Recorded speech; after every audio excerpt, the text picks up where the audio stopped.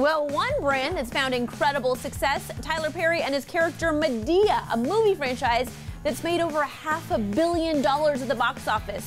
Madea Family Funeral is in theaters today, so we are taking a closer look at the iconic character on the Hotlist. I heard a rumor that it might be the end of Madea. That's it, man. That's it. It's time for me to bury that old broad, man. As he revealed on The Tonight Show, Tyler Perry's putting his iconic character to rest forever with the brand new A Madea Family Funeral. That funeral gonna be messed up.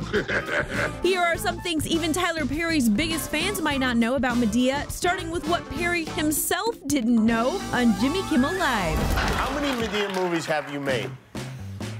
I don't know, man. Okay. Eight or nine?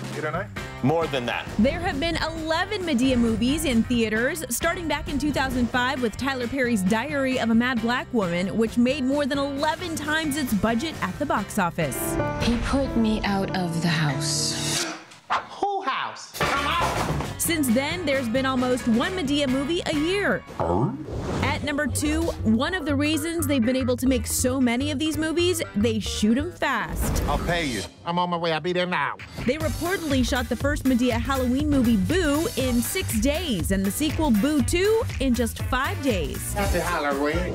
At number 3, Madea's even been animated. See Madea like never before. Yo, I don't feel too good. Medea's Tough Love went straight to DVD just 4 years ago. Must have been nice for Tyler Perry to do a Madea movie without having to squeeze into that costume. Ain't no running from Madea. Ain't no running from Madea. And at number 4, the fans may love these movies, but the critics a little less so. That's gonna make me throw up. Tyler Perry has chalked up 12 Razzie nominations for his Madea movies, winning Worst Actress twice for Boo 2 and A Madea Christmas. But based on box office returns, we bet Perry took those wins straight to the bank. Next. Madea Madness on the Hotlist.